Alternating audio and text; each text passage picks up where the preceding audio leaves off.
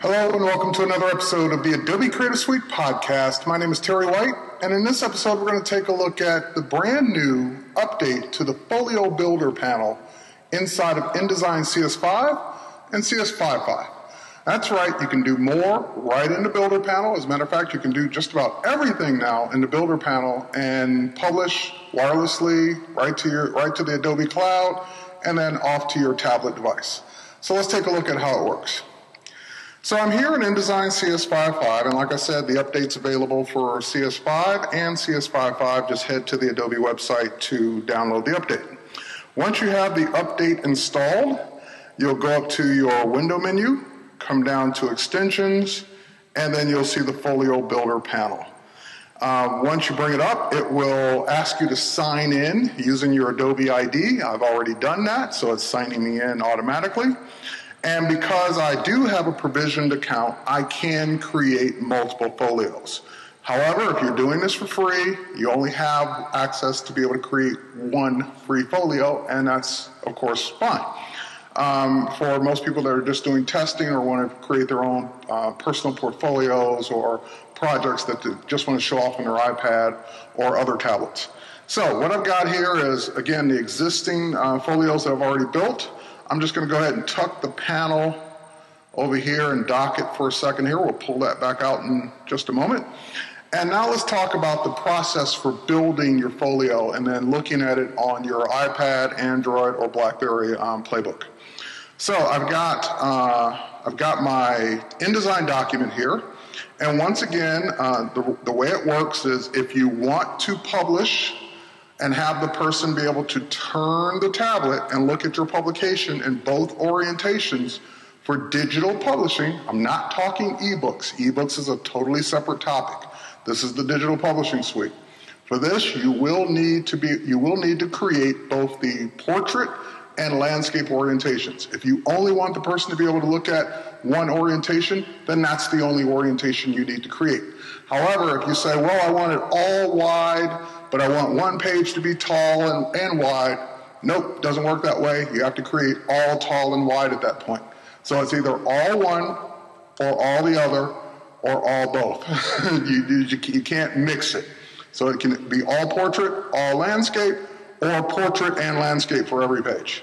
So with that in mind, I've got a portrait version of the cover and a separate InDesign file. This is not just another page. This is a separate total file that is the landscape version. Now, with both versions of the file, what I'm going to do is go to the Folio Builder. And again, yours will be blank, most likely. I'm just going to go ahead and say create a new folio. What it will ask me is the name of the folio. So I'm going to call this CS Podcast Folio, just so we know which one it is. And again, it's going to pretty much have the right defaults. There's not really much I need to do. Again, you're going to build your document 1024 by 768 or 768 by 1024 for the tall version. And we'll click OK. And it assumes when you do that that you want to then, of course, start loading folios. Now, at this point, we're in the CS Podcast folio. We're in the articles area of the folio. So the next thing it wants to do is to create that first article. So your InDesign documents at this point are the articles. So the cover is an article. If your next page is an ad, that's an article. If the next thing is your table of contents and that's 2 pages, that's an article. If your next thing is an article and it's 4 pages, that's an article. So all these separate InDesign files. I'm going to go ahead and create or click New, and it will ask me the name of the article. I'm just going to call it Cover. Click OK. And now what it's doing is it's automatically uploading that portrait version of the file I had up to the Adobe Cloud. So this is, again, how it works wirelessly from you publishing from InDesign to your tablet. Okay, so now the cover is there, but it's only the vertical one. I'm going to drill down into it, just click on it, and it shows me there's my portrait version. Now again, if all I want is portrait, I just keep uploading all the portrait articles. But since this one does have a horizontal component, I'm going to switch over to the horizontal document and just say New. I'm already drilled into it. It knows that I'm adding this layout to the cover article. And once again, it's uploading. And this uploading, by the way, is going to be dependent on the speed of your connection, size of your files, how many pages, how many movies you've included, so forth and so on. So whatever you built, that's how long it's going to take to upload, and of course, based on the speed of your connection. So now I've got the cover done. So in other words, the cover is uploaded, and so far so good. You could have done everything I've done so far in the old Folio Builder. Now what's new is, well, let's do one more thing and then I'll talk about what's new. I'm going to go ahead and show the import, although once I show it, I'm not going to waste your time waiting for it to upload because this is a bigger one. I'll switch out and then show you the new features in a folio that's already uploaded. So let's say we want to upload the next article, and the next article is not open. Like I had the cover open. The next one's just on the hard drive, the horizontal and vertical layouts, but they're just InDesign files sitting in a folder. So what I'll do is I'll click the import command from the flyout menu. When I do the import command, it wants to know if I'm importing a single article or multiple articles. In this case, it's just a single article, and it's going to be called Two Wheels Good. Now, the difference is, since it's not open, it wants to know where is it? Where is it on my hard drive? So I tap or click location, and we're going to go out here to find it. There's the Two Wheels Good. Now, all I'm doing at this point is pointing to the folder that it's in. And notice it shows me the InDesign file that's horizontal, the InDesign file that's vertical, and notice they have the underscore V and the underscore H. That's important when you're importing articles. If the articles were open, InDesign would be able to figure that out for you, but since they're not open, it needs to know which one's which. And also, one more thing to point out is that there is a .png or ping file. These are little graphics, the little thumbnails that people will see when they look at your index on your publication on their tablet, the pictures representing those pages. So you can take screenshots, you can build those in Photoshop, you can build them any way you want, but those two little pictures are helpful to have. Okay, so now that I've got that in place, I just click open, and if I were to click OK, it would begin the upload process, and that's what we don't want to wait for, because those are two big articles with movies and all kinds of things in them that would take a while to upload. So I'm going to cancel out of it.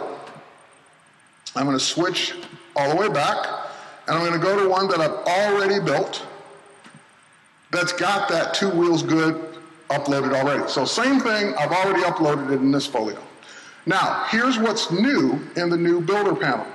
Before, in order to get things in order, you'd have to upload them in order. So the cover would go first, then the next article, the next article, the next article, in the order that you want them to be viewed in your publication. If you forgot something and wanted to, like you got all the way to Article 30 and you wanted to put something at Article 2, you'd have to pretty much delete all those articles and re-import them to get it done. Now, with the new update to the Builder panel, you can drag and drop to reorder your articles right in the panel. So you don't have to delete and start over. You can just get them in any order you want. So here, let's put that back up. There we go. And so that's huge. That's a new thing and doesn't require you logging into a website or anything to do that. Great. The next thing is that I can now also delete. I can delete not only the articles, here we can select that. I can delete the articles, but I can also go back, if we go back one, and delete the actual folios themselves. So everything can be deleted basically right from the panel. If you want to delete a particular article, want to delete a folio, you've got deletion capabilities. Last but not least, so let's say I get, and I'll show this on the iPad, but before we get there, let's say that I've got a folio built, I've looked at it on the iPad, and now I want to share it with others. Well, you know what? Let's go look at it on the iPad first. So I've got that folio there, the Adobe TV Folio Builder. Let's switch over to my camera. And my camera here is showing the iPad. And we can, let's take a look at that full screen. So we've got the iPad here, and in the upper right-hand corner is the Adobe Viewer, the Adobe Content Viewer, which is available for Apple's iPad, any Android tablet, as well as the Blackberry Playbook. So if you're on a Motorola Zoom or Android or a Samsung Galaxy Tab, whatever Android tablet you're running, you should be able to get the Content Viewer. Now, one important thing. You want to make sure you're on Content Viewer 1.8 or higher. If you watch this video and 1.9's out, then obviously you want 1.9. But 1.8 is the one that works with all of this that we're talking about. And 1.8 is now available across all 3 platforms. So grab 1.8 for your tablet, and then what you're going to do is launch it. And if you're launching it for the first time, it will also ask you to sign in. Since I've already signed in, let's go ahead and go out to the index here. And there, it's showing me that there's now an update. And that's the one I uploaded earlier, by the way. But here is the Adobe TV Folio that it's showing me here. And I'm going to go ahead and tap on to view it. And it's telling me there's an updated version. Do I want to download an update? I'm just going to say no, because I just want to look at the one we've already that I already know is good. I rearranged the order, so that's why it's telling me there's an update. So let's hit here, and let's go back to the cover. So there's our cover. And again, whether you're looking at this horizontally or vertically, you're going to see both orientations of the publication. Great. That's the first article. We swipe, and then here, let's go all the way to the beginning.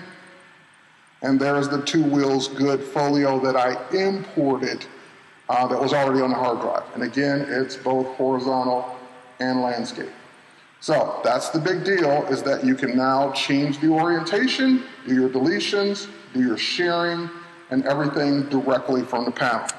Now, speaking of sharing, let's go ahead and take a look at that. So I head back over to the computer here. We'll escape out. So I looked at it on my iPad. Now I want others to look at it in their free Adobe Content Viewer.